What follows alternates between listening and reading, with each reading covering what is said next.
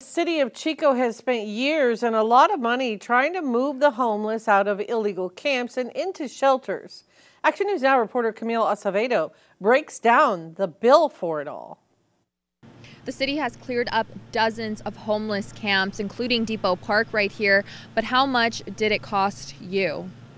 Chico sets aside $4 million each year to pay for camp clearouts and to operate the pallet shelter. Some of that money comes from you, from your tax dollars. The rest comes from state grants and ARPA money. In 2022, the city did spend about $3.2 million building and improving the pallet shelter. Public Works Director Eric Gustafson tells me he thinks the clearouts have really made a difference. The occupants have been removed and are in sheltering resources in those public spaces. So we've brought those public spaces back to their original condition for all of Chicoans to enjoy. And really, it's taxpayer dollars that pay for those public spaces. The taxpayers themselves should be able to enjoy them. So I think it has worked. But they wonder if the money is being used in the best way. I'm always concerned about use of my taxes.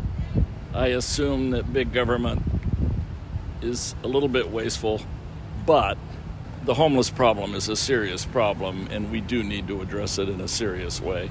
Over the past 2 years, the city has assessed almost 600 homeless people. Gustafson tells me it's not just the number of people they are helping, but all the trash they are cleaning up too. Almost 2.5 million pounds since 2022. In Chico, I'm Camille Acevedo for Action News Now, coverage you can count on.